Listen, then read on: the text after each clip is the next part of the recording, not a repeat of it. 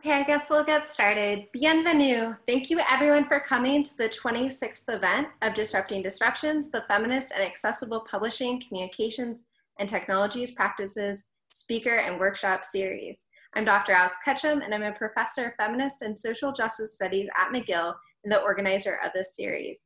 The Feminist and Accessible Publishing, Communications, and Technologies Practices Speaker and Workshop Series seeks to bring together scholars, creators, and people in the industry working at the intersections of digital humanities, computer science, feminist studies, disability studies, communication studies, LGBTQ studies, history, and critical race theory. The series brings forward critical approaches to publishing practices, communication strategies, and techniques for making research dissemination more accessible. Right now, we're in our second season. Season 2 will build on the themes of the earlier series, but will also ask questions about sustainability, maintenance, right to repair, and the power of speculative futures. The series will be divided into 3 major themes: challenges for feminist and accessible publishing and technologies, sustaining and social justice, sustainability, right to repair and maintenance, and toolkits, workshops applying the lessons of the speaker series. As we seek to draw attention to power relations that have long been invisibilized, it is important to acknowledge Canada's long colonial history and current political practices. We are currently located, at least I am, and this series is located on unceded Kanien'kehá:ka territory. Furthermore, the ongoing organizing efforts at Unistoten make clear the ever-present and ongoing colonial violence in Canada. Interwoven with this history of colonization is one of enslavement and racism. This university, McGill University, is where I am located and this series is located. This university's namesake, James McGill, enslaved other human beings, Indigenous and Black individuals. These histories are here with us in this room, even in this virtual space, and inform the kinds of conversations that we have today. The series was made possible thanks to our many funders. A special thanks to the Social Science and Humanities Research Council of Canada, the Institute for Gender, Sexuality, and Feminist Studies, NIOU, the Indigenous Futures Lab, the Intersectionality Research Hub, MILA, the Black Feminist Futures Working Group, Cinema Politica, and more. Please check out our website and social media for a list of upcoming talks. On November 4th, Meredith Broussard will be speaking, and on November 11th, Joy Lisi Rankin will be speaking. Also next week, we are hosting a fireside chat with Alice Wong, talking about her latest book, Disability Visibility. We have videos of past events and information of future events on our website and social media. All of our events are free to attend, open to the public, and while virtual, professionally captioned. Thank you today to our captionist, Paulette. For this event, recording is enabled, so the event can be posted on YouTube and later embedded on our website. Don't worry, only the speakers will be shown in the video. We also have a Q&A option available in the box below. So throughout the talk, you may type your questions into the question and answer box, and there will be some time at the end for Dr. McLean to answer them. So now for today's event. Dr. Jess McLean does research on how humans, more than humans, environments, and technologies interact to produce geographies of change. Her research focuses on digital technologies, feminist geographies, water politics, climate action, and activism. She's a senior lecturer at Macquarie University in New South Wales, Australia, where she currently teaches Anthropocene politics, planning placements, and Indigenous geographies. Her book, Changing Digital Geographies, Technologies, Environments, and People, was published this year in 2020, and she is co-editor-in-chief of the Digital Geography and Society Journal. So please join me in welcoming Dr. Jess McLean. Thank you. I turn the floor over to you. Thanks, Alex. That's a really lovely welcome. I'll start by sharing my screen.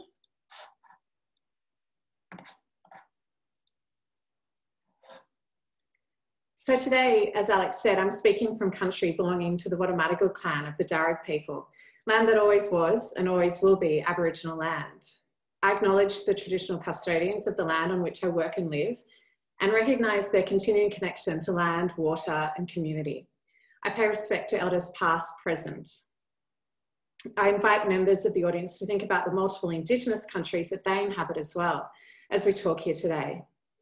I'd like to thank Professor Alex Ketchum, Sophie Ogilvie, and the Feminist and Accessible Publishing and Tech Speaker Series for the opportunity to talk with you today. It's a real delight.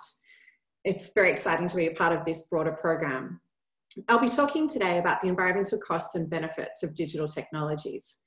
I'm not a technologist or an early adopter, so this talk comes a little from the outside. As a geographer, I'm really keen to argue for a more holistic approach to issues arising from digital technologies and their environmental costs and benefits. This photo shows a white male hand holding a smartphone with an image of a callisterman bloom, or a bottle brush as it's more commonly known in Australia. Without the context around the phone, you might assume that the smartphone image is of a bloom that is in the right place at the right time. However, the context that is captured by another camera shows that the image is contrived and that the callisterman bloom probably did not come from the shrubs surrounding it. This image was taken outside the callisterman's flowering season. I asked for it to be taken to illustrate some of the ways that meanings are distorted in digital spaces, and it came from a florist arrangement, with thanks to McLean for taking the photo. The distortions that the digital enable may be generative or destructive. They are contingent. This piece of digital representation captures some of the hidden processes and meanings that emerge when we pull apart the digital and analyse what it actually is remaking. So early promises of digital technologies to free us from environmental costs via claims such as paperless offices commonly shape understandings in the current day of digital sustainability. With digital spaces firmly entrenched in everyday life and continuing to extend their reach, the challenge to make the digital sustainable, however, really lies in weight. Digital technologies are frequently framed as a solution to environmental, social, and political dilemmas. This talk questions the assumptions underlying such practices and argues that more needs to be done to ensure the digital is sustainable, rather than a contributing agent to the Anthropocene. The politics of the Anthropocene are contested and partially produced by digital contexts, both conceptually and physically. At the same time, digital production, consumption, and storage are not frequently core concerns when evaluating the sustainability of everyday life in the Anthropocene. This image is a simplified digital ecosystem from The Guardian from some 5 years ago, and I include it here to get us to start thinking about the broader infrastructure that supports the mundane digital technologies that we use all the time. Digital spaces are full of contradictions. They can enable connection and community building on the one hand, while marginalising and silencing on the other. The contingencies of digital spaces are a product of discursive and material processes that intertwine to remake human and more than human relations. In her Shadow Places piece, Plumwood, an environmental humanities theorist, critiques the dematerialisation of place as it enables us to become more and more out of touch with the material conditions, including ecological conditions, that support or enable our lives. That which is shadowed is not immediately obvious, and therefore may not warrant attention or recognition. The digital is similarly prone to dematerialisation. We can forget that cloud computing, for instance, does consume energy and needs data centres for storage because we imagine the digital as nebulous or virtual. Feminist new materialist perspectives are really helpful here, especially Jane Bennett's work on vibrant matter. And this helps us start thinking about digital solutionism and digital geographies more broadly. We know that non-human things are affected by human digital lives, not least because of the increasing amount of carbon that digital technologies consume. And taken together, theorists, including Plumwood and Bennett, give ways to rethink how digital technologies sit in relation to humans and more than humans. So how then can we take these vibrant materiality and shadow places approaches into conversation with the digital? Well, we could think of the places and technologies that are distanced in digital geographies within the context of digital shadows. So this slide captures a form of digital solutionism that is from a Fujitsu report. Fujitsu is an Australian IT company. They produced a green IT report every year up until about 2014, which is somewhat telling in and of itself that they're no longer being produced. In one of their more recent reports, I think it was 2014, Qantas pilots were flagged as being environmental advocates because they were using iPads rather than carrying around 20 kilogram of flight manuals. They said that with the amount of flights made each year and the reduced weight of the manuals, Qantas calculated this form of technology enablement enables the company to save $1.5 million annually in jet fuel. A very simple cost-benefit analysis, if we bring that to bear onto this issue of iPads replacing 20-kilogram flight manuals, would suggest that we haven't done the full equation here. We don't know if the iPads are actually more environmentally sustainable. We do know that carbon emissions are being affected by the reduction of these this weighty flight manuals, but we don't know, because we haven't factored in the actual iPads, as to whether the environmental costs are outweighing the benefits. The environmental benefits are outweighing the costs in this instance. So as digital technologies increase their slippery tentacles deeper into everyday lives and data consumption rates continue to increase, we are right to be skeptical of some of these claims, I think. We could also bring to mind whether this substitution of bytes for books is a form of, strictly speaking, digital solutionism, as Kunzman and Rattle suggest. So returning to this idea of shadow places, we often don't see or recognise many of the key components of digital ecosystems that produce the facility to access the internet. Wires and cables run underground and across ocean floors, satellites circulating space, data centres are disguised in the urban landscape as glossy structures, such as this data centre in northern Sydney, or representation of that data centre. And Wi-Fi appears to just float in the ether, or not when it doesn't work. But data centres are a major contributor to the carbon footprint of digital technologies, as they store data, help with data recovery and backup, and networking of computers around the world. So according to British Open University Professor John Norton, data centres make up about 50% of all energy consumed by digital ecosystems. Personal devices another 34%, and the industry is responsible for manufacturing them about 16%.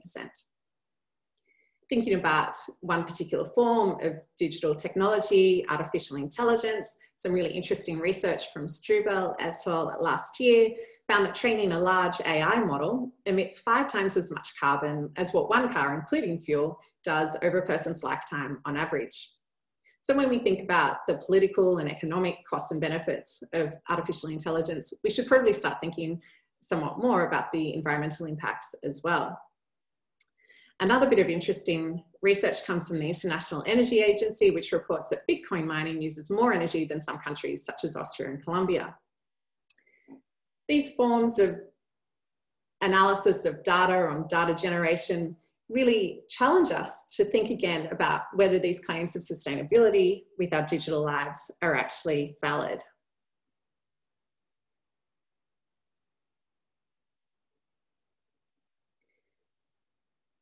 In Australia, as in other nations around the world, the discourses of sustainability play a role in shaping how corporations operate. For example, one communication company here called Optus produced a sustainability scorecard a couple of years ago. This communication company, which provides internet access amongst other things, tries to demonstrate that what it means to be sustainable, but it does so in very constrained sorts of ways. Gender is presented in a quite binary way. Communities are framed very simplistically, and an intersectional analysis reveals that various categories of differences are kept separate and concretized rather than considered as interrelated. So further, even on a basic emissions level, we can see that Optus is producing more carbon emissions annually. So even on that basic kind of a level, we can see an example of a corporation trying to be digitally sustainable, but coming up quite short. One way that I've been conceptualizing the contradictions of digital technologies is with this idea of the more than real. First published on this idea of the more than real in Feminist geographic work with Sophia Mousen and Alana Gresh a couple of years ago, and been building this idea through various different case studies. The more than real is assembled from multiple elements and produces powerful effects. As a concept, it is inspired by geographers' work on the more than human, for example, Sarah Watmore's. Like the more than human notion and how it emphasizes material interconnections of humans and non-humans in the world, the more than real inverts the diminishing that accompanies use of the terms such as virtual and immaterial as applied to digital spaces, moving away from tendencies to place these realms as inferior or not real and in opposition to the real. So this idea draws on Sedgwick's writing in Thought Feeling. The more than real sits beside thinking about real and digital geographies, not beyond or behind such work, in an effort to think through dilemmas of digital spaces in a non-dualistic way. The more than real concept as political, cultural, social and environmental work in assembling facets that cut across space-time compressions to produce polar activity. We know that excesses of productive and destructive forces of social change work with material entanglements to make digital geographies. The more than real then is building on new materialist thinking on the political ecology of things, including the aforementioned Jane Bennett's Vibrant Matter work. So this is a quote from my book, Changing Digital Geographies. As a political strategy, the more than real idea carries the potential to build an argument about the materiality of the digital and the agency of non-human digital actors. So in everyday parlance, we'd be familiar with terms like IRL, in real life, and how that's pitted as a binary to our digital lives and activities. This isn't something that is just in everyday parlance though as well. We see examples such as Malcolm Gladwell writing in the New Yorker about how the evangelists of social media don't understand this distinction. They seem to believe that a Facebook friend is the same as a real friend, and that signing up for a donor registry in Silicon Valley today is activism in the same sense as sitting at a segregated lunch counter in Greensboro in 1960. What I would wish was that Gladwell actually talked to some of these activists to find out if this was the case, because if he has, he'd probably find out that actually no, there's quite a nuanced understanding that most people have around what they do in digital activism, and these ideas of collectivism have been challenged across the literature. In my early research with Soph Mousen, we fell into the trap of not reeling, somewhat by using scare quotes around real, comparing that to cyberworld. We were doing some research on a feminist activist group called Destroy the Joint, and this paper in 2013, published in Geographical Research, was showing how digital feminisms were vibrant and growing, and how they were also changing feminist activism in Australia more broadly. So it's interesting to reflect on one's own research trajectory and how that changes over time to reveal different ways of understanding real and not real, digital, non-digital spaces. I would suggest we were trying to blur those boundaries with that talk as well, so we might be somewhat excused. Moving on, we could see a beautiful paper by Robin Longhurst, an academic from New Zealand, who shows that online communication on platforms such as Skype enable greater care possibilities when distance separates mothers from children. In that research, she talked about how it is about hearing and seeing the lived flesh of the real person or people on the screen. In some quite different research, Busher gave the case of the elephant corridor in Southern Africa, where online hopes for supporting and creating a new space to protect elephant habitat resulted in the crowdfunding of €430,000, quite a substantial amount, for the establishment of an elephant conservation and migration corridor. In conclusion, in his research where they established that it didn't actually do much in terms of greater conservation outcomes for the elephants, and they said it's harder to see the disjunctures and hierarchies, but also whether there is any real incentive to try and see and understand these. I'd suggest that in questioning whether there are real incentives or not, we similarly fall into this binary trap of the digital as not being real. So what does the more than real idea do? I suggest that it works as a political strategy, that it can offer language to engage with tricky geographies of responsibility as we engage in talks around the world in Zoom environments like this one, and then go home and chat to our family and friends in similar digital spaces. We can see these private public blurring, making quite complicated geographies. And so perhaps the more than real can help us think through these. It can generate critiques for unethical digital infrastructure and suggest that more can be done. This image that accompanies this slide comes from a conference on human rights and technology that was held in Sydney, where Professor Genevieve Bell was talking about how the human is often left out of cyber-physical systems or depictions of those. I would build on this argument and assert that more than humans are also often left out of the picture too frequently. When I give talks about the more than real, I'm often asked about why not the less than real. So I thought I'd canvass that now before we go on to the case study that I'll be talking about in more detail soon. Basically, I think it ignores geographies of responsibility as an idea. It doesn't tend to build on the work of more than human theorists. It lacks political clout, and it doesn't address the not reeling, the second half of the binary that comes with the way we talk about digital geographies. So I'd like to turn to a story of digital climate action now, which is inspired by geographer Leslie Head's work on the contingency of change in the Anthropocene, and her argument that we need to tell stories of what's possible that shows we're agents of good in this environmental world, in the difficult environmental world that we've created. And Edward's work on digital damage and digital rhetoric. These digital stories, I think, are important.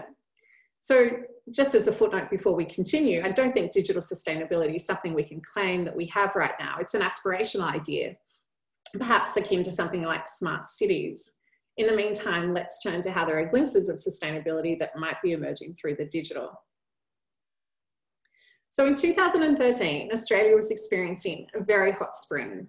In fact, September that year was the hottest Australian September on record, according to the Australian Bureau of Meteorology, a very respected institution, which measured that September as 2.75 degrees Celsius above the average. It was part of the hottest year on record at that time. And of course, we've had many other hottest year on record since. This led to an early start to the annual bushfire season. As this image shows, bushfires on the Blue Mountains, some 70 kilometres away from Sydney, were creating plumes of smoke that were visible from the coastline. I took this photo as I was on the train from Macquarie University, heading over to the inner west of Sydney, heading home. I could smell the smoke seeping into the train. I could see the plume from the Blue Mountains. It was quite a spectacular, worrying sight. On a federal government level, there was considerable turbulence as well. Kevin Rudd had deposed Julie Gillard of her prime ministership before losing finally to climate skeptic Tony Abbott in September 2013. So as one of his first acts as Prime Minister of Australia, Tony Abbott cut all funding for the Climate Commission, an organisation that was created in 2011 by Julie Gillard as an independent body to provide reliable and authoritative information on climate change. The Climate Commission was provided with a budget of $5.4 million over 4 years and was headed by Commissioner Tim Flannery, Professor Will Steffen, Roger Beale, Professor Leslie Hughes and others, very serious scientists who were interested in communicating global climate science to the Australian context. And that's what they were charged to and did in a very apolitical kind of a way. Of course, Australia has a record of poor action on adapting to and mitigating the impacts of climate change, as reflected in its quite late uptake of carbon pricing compared to other nations, and the Commission was part of a concerted effort to move away from stagnant climate change policy. The carbon tax was also a part of that. So Tony Abbott's Conservative Australian government's strategic withdrawal from a previous government's policy efforts to adapt to climate change was a key electoral platform that he went into prior to taking office. And the Climate Commission disbanding was one of his acts within the first week of being Prime Minister. The carbon tax review followed quickly thereafter, and it was abolished as well. The Australian public didn't take this without protest, however, and nor did the climate commissioners. We subsequently had a lot of conversation on social media, Twitter and Facebook, that stimulated the creation of the Climate Council. When the organisation was defunded, there was general outrage and disbelief that an apolitical science communication organisation would be abolished. And indeed, many people didn't really know much about the Climate Commission until it was really defunded. That certainly elevated its status and people's awareness of it. So through social media and a massive crowdfunding campaign, thousands of Australians chipped in to become founding friends of the Climate Council, together raising more than $1 million to kick off this organisation. This sample that I present on this slide comes from that Twitter conversation that arose around the creation of the organisation, which was overwhelmingly positive. You can read more about that in that article that I cite on the screen there. So with the creation of the Climate Council, there was a lot of excitement. There was perhaps some hyperbole as well. And this is an image of Tim Flannery in front of some solar panels. Tim Flannery, along with his co-commissioners, decided that they would donate their time for free to keep the work that they were doing going. they were quite fortunate to be in a position to do so. This new organisation emerged from the ashes of the Climate Commission and continues to grow today, supported by everyday people, both materially and discursively. The organisation is involved in building grassroots sustainable energy solutions, and these initiatives include programs such as the Cities Partnership Program, which brings councils on board to increase their local councils on board to increase their renewable energy acquisitions. They also continue to circulate scientific reports that communicate the climate science that's relevant to the Australian context. And this is a screenshot from the early days of the Climate Council. I was involved in some research with the newly created Climate Council, reviewing data from the founding friends to establish what motivated them to support this organisation and what they want the Climate Council to do going forward. The findings indicate, as this screen shows, a strong preference for sharing information on social media, perhaps unsurprising given that this organisation came from the social media conversations and material support through crowdfunding. What can we see as some of the results of this organisation and others like it, such as Solar Citizens, which is another digitally based group? Well, we see that Australia is a world leader in terms of solar panel installation on individual homes. This is a screenshot from Clean Energy Council, which is another which has another strong digital presence. And what they're showing is that 15% of homes in New South Wales have included solar photovoltaic installations. So that makes Australia one of the global leaders in terms of solar power, despite federal government tardiness on this front. So I want to turn to questions of digital unsustainability now. There are other ways in which shadows form in and from our digital lives, returning to this idea from Val Plumwood. The people and places that are at the beginning of commodity chains that make and remake digital technologies are often marginalised from the benefits that their labour accrues for corporate entities.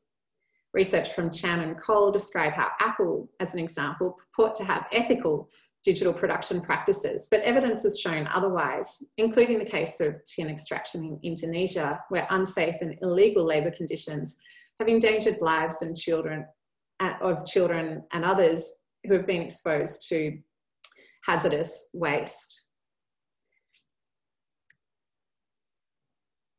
With this in mind, what can we see as some of the challenges for sustainable digital lives?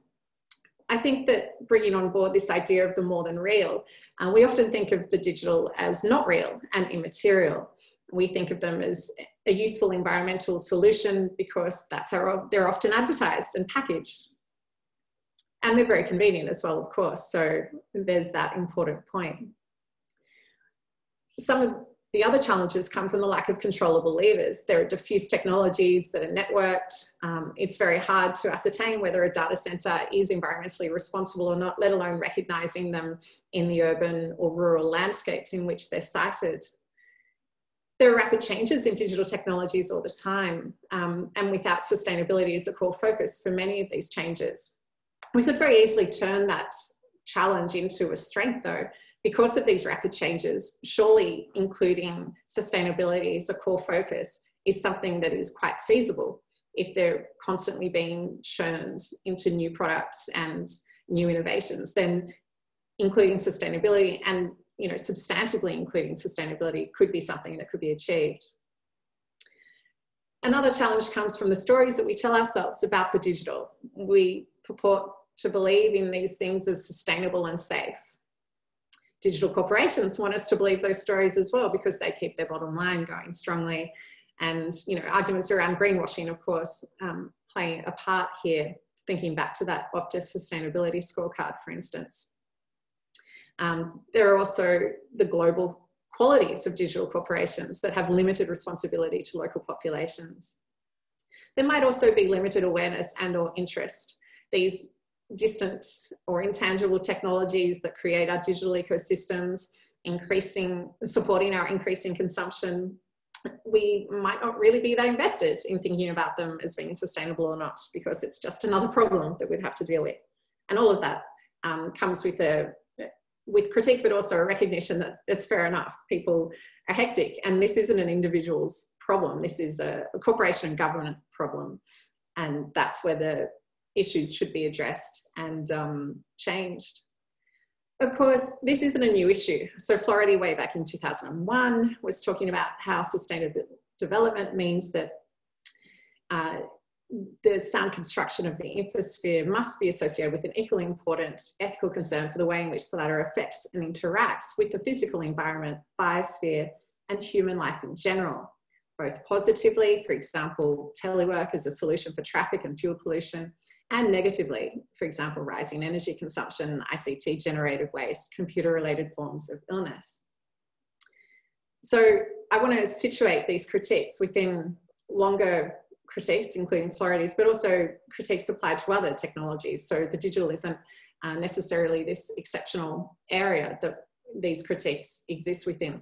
But I do think that some of the immateriality that we use to think about digital technologies is particular and needs different consideration. So thinking about digital technologies and these more than real negotiations of sustainable discourses, we can see that there's a politics of inaction on climate change in wealthy countries like Australia and the United States. Digital technologies are subject to these as well, and perhaps it's more concentrated within the digital tech world. Many corporations are confused and or in denial about the environmental impacts of their technologies. For instance, Amazon continues to support the fossil fuel industry, and yet doing things like buying 10,000 electric trucks to make their business environmentally safe or better. And then they have Amazon workers who are joining the school strike, say in September 2019, and Amazon Workers for Climate Justice. So we have these contradictions internally, and what that does for what a corporation does and how it fulfills these discourses is really interesting, I think. Corporations like Apple have a 100% renewable energy claim, but actually it's often just offsets. So we know through critiques from people like George Monbiot that offsets are a bit like moving food around on your plate. They don't actually do much to address the environmental impacts of increased carbon emissions and tend to help soothe the conscience of rich people and continue their consumptive practices. Coming to the Australian context, we can see governments such as Australia's pushing artificial intelligence disruptions and not really considering the digital tech cost benefits in consistent ways. So we have this continued push towards more digital disruption and still leaving behind any environmental questions around that, let alone addressing climate change policy in a consistent way. What's really interesting, I think, is the academic literature as well that talks to sustainability discourses within digital tech. That aforementioned piece by Kunzman and Rattle, which does a really nice overview of the literature on sustainability and digital communications, shows that there's not much overlap in these areas. And so if academics aren't asking these questions and digital corporations are giving tokenistic gestures towards sustainability, we can see that there are some significant gaps at play there. This image on this slide comes from a screenshot from Twitter where Mike Cannon-Brookes, who is head of Atlassian, an Australian tech company that's been very successful, is showing his anger and frustration towards Scott Morrison, our Prime Minister. And Scott Morrison, the screenshot within Mike Cannon-Brookes' tweet, had just finished a video where he was talking about getting electricity prices down. And he was using examples of everyday folk who were wanting to have fair dinkum power. They didn't believe, he said that they didn't believe in things like renewable energy, including solar and wind, and that fair dinkum power from coal and gas was more important and more significant in terms of securing Australia's energy future. So Mike is critiquing this claim and starting a new movement called Fair Dinkum Power. Within a couple of hours of tweeting this, he'd set up a website and started actively campaigning for Australia to become an actual renewable energy exporter rather than a laggard in this area. So we see these interesting disjunctures and conflicts emerging between powerful tech and powerful politics, and what that means in terms of the more than real. I think it's definitely still playing out, but it's noteworthy to see that some of the contradictions of the more than real play out in surprising ways continually. So the affordances of digital spaces are complex. The potential of being heard and claiming ground can be countered by attention fatigue and the reproduction of power relations. Environmental benefits can be subsumed by the costs of exponential growth of digital consumption. Continuing to argue for the materiality and partiality of digital things is one way that these paradoxes can be navigated. Similarly, grounding the digital in particular geographies and histories could bring to light the tricky ways in which particular problems emerge. If we seek out and listen to the stories that come with digital things, the shadows that accompany them may be known as well. So Dustin Edwards asked us to think again about digital damage, an idea that is perhaps simpatico to digital shadows, and reflects on the case of a data centre in New Mexico, showing how the water and energy required to maintain this centre is extracted from colonised lands. To return to Plumwood's thinking on shadow places once more, how might we think about bringing to light that which is so often overlooked and ignored? These issues are not individual concerns. We cannot individualise problems that are actually structural. The responsibility to make our digital lives more sustainable shouldn't be reduced to that scale. Rather, governments should work to make the more than real a part of sustainable futures by pushing for renewables, and other organisations should divest from fossil fuels. An easy, substantial intervention would be for governments to outlaw planned obsolescence in the construction and design of digital devices. There are some gestures towards this already. Italy has fined Apple and Samsung for making smartphones that are not designed to last. There is much more to be done, of course. Corporations can be held to account, and the monstrous power that the Googles of the world hold could be challenged with ideas of things such as good enough internet. These are workable alternatives that aren't out of reach. So that's a list of references, and thanks for your attention today. Thank you so much for that presentation. We're going to open it up to questions, and I'll also have a question to start us off. And thank you to the 2 audience members who have already asked a question. Sophie will read your questions aloud in a moment, and I want to invite everyone else who is participating tonight to also ask questions in the question box. So I guess I'll kick us off with one question that I was thinking about when you were talking. You opened up this talk by speaking about the role of statistics in tracking carbon emissions and kinds of carbon footprints with the Qantas example. And I'm interested if you can speak a little bit more about how you see the relationship between this emphasis on quantification and statistics and the relationship with the more than real. Yeah, that's a really good question. Thanks, Alex. I think it's interesting to try to put some numbers around these things because it dispels some of the immateriality or intangibility that comes with thinking about these digital geographies, even though those numbers sort of mean nothing as well. Like, it's really hard to imagine the scale of, you know, exponential increase in internet usage, right? And these numbers are somewhat unfathomable. What I guess I want to do in trying to add a quantification aspect to this idea of the more than real is to claim back some of that territory that tends to sit with the big data positivists of the world and suggest that, okay, well, if we unpack what's actually happening in terms of our everyday digital lives and these consumption practices, put some sort of a figure to them and have them as analogous to other forms of technologies that we use all the time, then we can wrest back this idea that it is cloud-based, it is not something that we can grab hold onto by using metaphors such as, you know, one artificial intelligence machine equating to 5 cars over a person's, over the lifetime of their use. Then we can sort of ground this information in a way which is interesting. But I do think that there are also problems in that because it's, you know, you're always chasing these equations and figures that are dubious and contested. But I guess it's my geographic training coming in, where I was, you know, trained as a scientist in my undergraduate, as well as an arts, someone in the arts. I did gender studies and anthropology, as well as physical geography and human geography. So to not give some sort of idea around the materiality of these things, I think is limiting.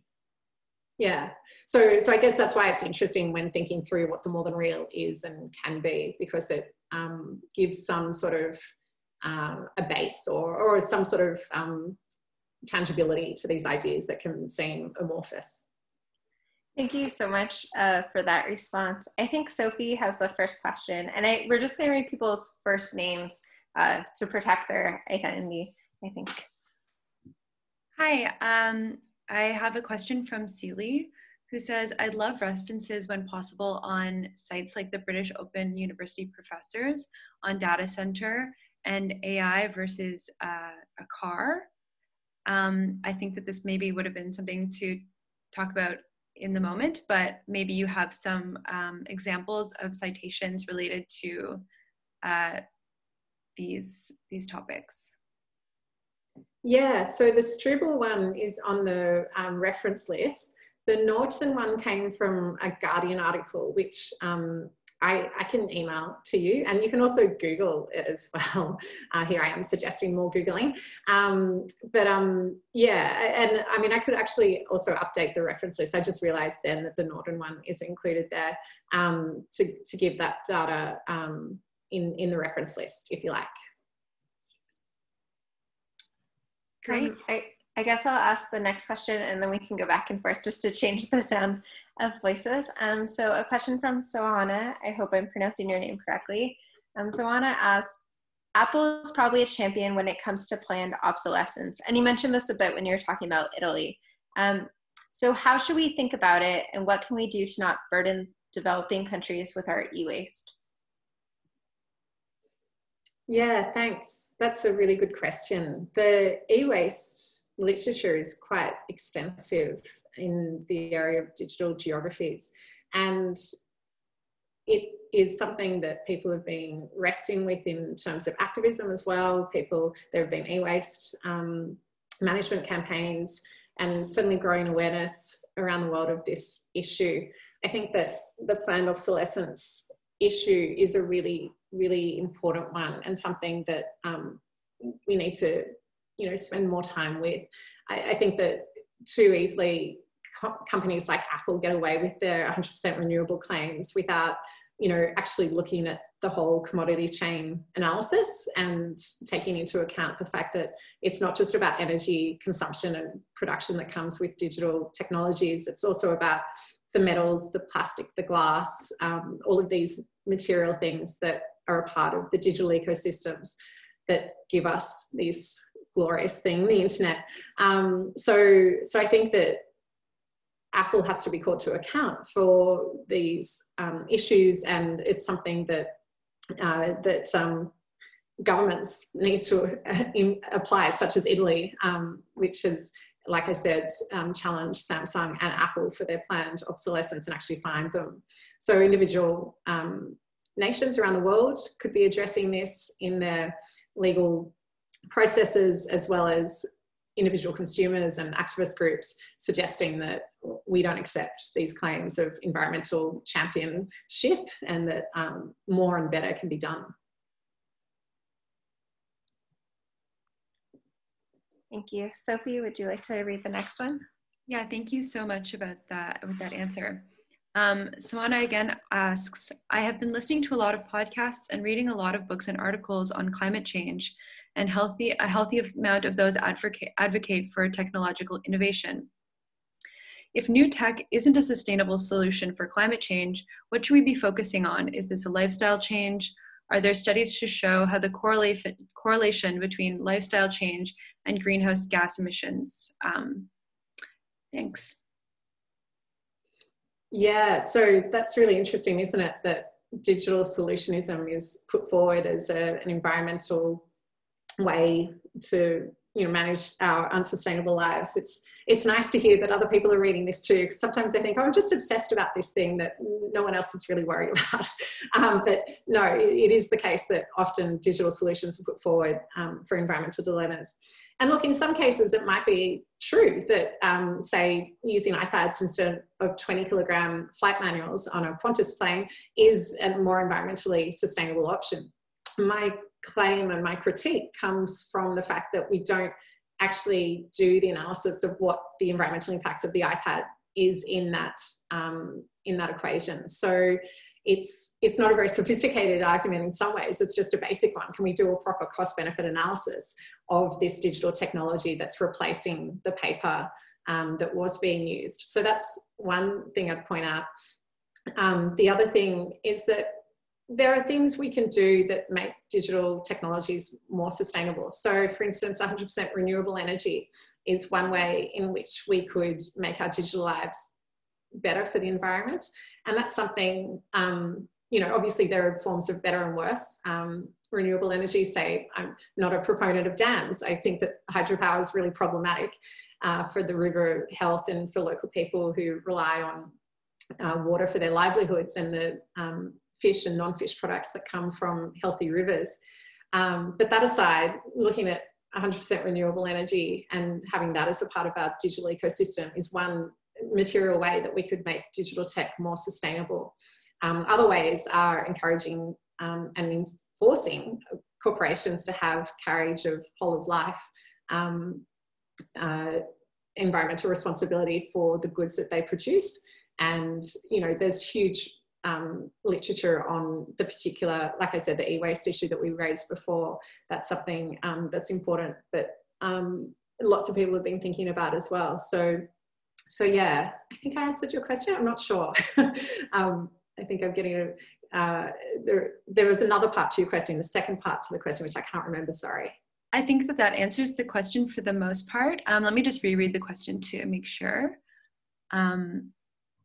And also the next question also kind of builds on that question a bit too, in which Anonymous asks, in Canada, we see a political trend to innovate ourselves out of the climate crisis. I see these technical solutions to climate change as the idea that we can consume our way out of our crisis, when in reality, we need to consume less. Can we reconcile the need to consume less and the technological imperative towards the new and ever faster consumption that are bundled up in this? Or that are bundled up in this. So, I mean, it's related to the last question, but perhaps if you want to expand upon this a bit more. Yeah, that's another great question. I'm thinking of eco-modernist solutions to the environmental dilemmas that we're in, right? That we can take our way out of these unsustainable lives. And when we get that next bit of technology, then the environmental dilemmas that we're in, they will have been fixed because we've got the solution, or we just need to apply that right technology and that will fix things. And we know that actually it's a bigger structural issue. It's perhaps about capitalism. And, if we take work like Naomi Klein's and many other commentary and academics looking at the critiques of overly consumptive lives, capitalist-driven consumption, then we need to change the system, right? It's broken. So I think that that's a really important point. It's not about buying more and or finding that tech solution to solve these things. Often it's a lack of political will that's the real problem. More information might not necessarily change anything. It just gives more information. If people aren't implementing policy changes and if corporations are continuing to just extract profit from unsustainable practices, then we keep reproducing these same systems. So you can see where these really valid critiques come from. And I think, in terms of things that we can control, we could stretch out the life of our individual pieces of technology. And, if you have a phone that isn't working 100%, maybe just deal with it for a little bit longer. Or, if you work in an organization that enforces replacement of computers every 2 years, perhaps ask for a structural change there that it could be every 3 or 4 years, and try to stretch out that technology a little bit longer. So those are very micro kind of interventions that we could feel that are useful. But yeah, like I said, it's much more of a structural thing. And I don't think individualizing the problem is particularly useful or fair. Thank you for that. There's no other questions in the Q&A, but I'm wondering if there was anything else that you wish had been asked that you wanted to expand upon. That I wish I had been asked. Yeah, of you, yeah. Yeah, I wouldn't be so bold as to, I'm happy to keep going with the Q&As. Yeah, I think that it's really interesting conversation that's coming from people's engagement with this talk. So yeah. I guess we'll give people another couple of seconds to type in a question. No one's posted anything in the last 7 minutes though, so we might be wrapping up right now. Okay, it doesn't seem like anyone else is typing a question. Sophie, did you have any other questions or? I was really interested in what you were saying about sort of shifting, these ideas of, you know, digital corporations wanting to keep their unsustainable practices sort of in the dark, and, you know, these, sorry, I'm trying to word my question properly. And the you know, the environmental impact of these digital technologies sort of being obscured by offsetting these costs or these detriments in other ways. And I was kind of wondering how you think this could be better communicated to the public, either by, you know, political figures, by the academy, outside of the academy. It's sort of maybe a little bit ironic that perhaps this could be done through digital means, through digital activism, right? So I was wondering how you're thinking about that as you try and communicate these ideas to a larger public so that people understand this is happening. That's a really interesting question. Thanks, Sophie. I think we can see examples like Greenpeace. They've been producing reports up until a couple of years ago on green IT and actually rating particular corporations, including those that manage data centers, in terms of their environmental stewardship. So those sort of campaigns have been ongoing. I don't think they've done them in the last couple of years. In Australia, there's been an interesting program called War on Waste that was on the national broadcaster, ABC, and that was a very successful and very interesting television series and also campaign that got everyone from kids to older people engaged with thinking about all sorts of technologies, including the digital. One of the scenes Craig Rucastle had was a car driving around downtown Sydney with mobile phones all attached to it. And so visually bringing to light some of these digital waste issues that we often don't see because they're in the tip out at Lucas Heights rather than in the centre of Sydney. So there are these efforts that are ongoing and need to be, you know, talked about and paid attention to. And I guess, you know, there are other ways that we could do these conversations as well, such as at point of purchase of these particular things. We could have, you know, 5-star rating systems that we have for other forms of technology, which is a really basic way of doing it. I know that there's collection of dead mobile phones and those sorts of things that happens in Australia. I'm not sure if that happens in Canada, but these seem to be quite ad hoc and piecemeal. So perhaps a more coordinated campaign could be useful. Thank you so much. Sorry. During that, we received 2 more questions, and I think these will be the final 2 to wrap up this event. So Amelia asks, are you aware of any geographers combining the environmental issues of the digital with the well-being issues of all the digital time lately? Oh, it's a really good question. There was a really interesting issue of dialogues in human geography, which included a lot of the human social geographic aspects of our digital lives, but didn't have much about the environmental things. So that's noteworthy. I think that, yeah, it tends to be the case that similar to the way sustainability and digital communications research sit in parallel, that kind of happens in geography as well. I could well be missing something though, of course. So I'm constantly amazed by the breadth and depth of research that's happening out there. So if someone finds something, please let me know. I'd love to read it.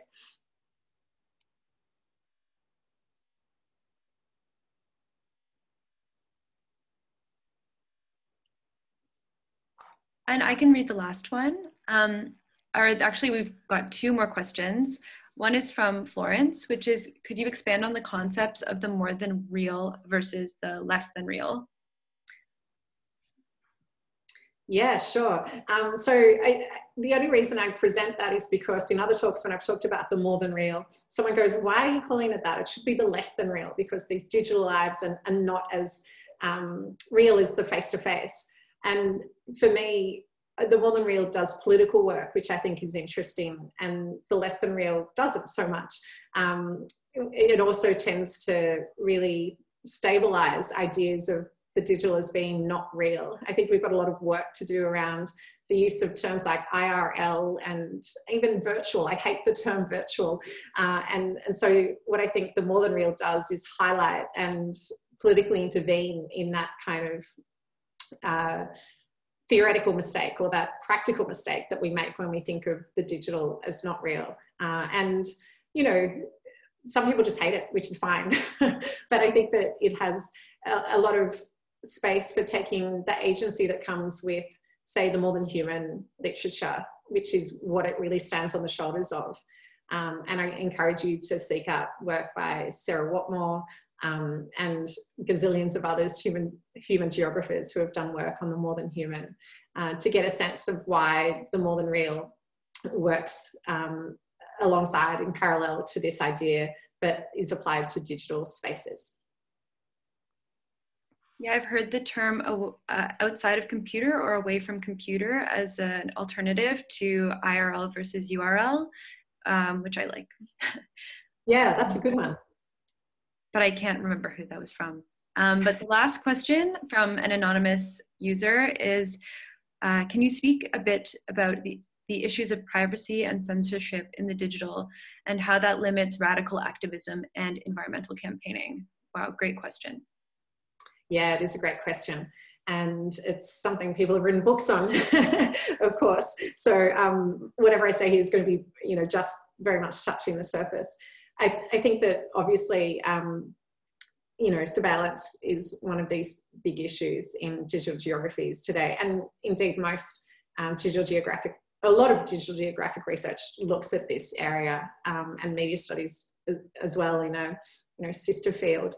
I think that in the research that I did for my book, Changing Digital Geographies, I found that the activists I was working with and learning from were quite comfortable with using these technologies to achieve their activist goals. And they did them quite strategically, these campaigns quite strategically, and engaged with these tools through really informed positions. So they were well aware of the constraints and the surveillance that happened, but also were able to exploit these technologies to achieve their ends.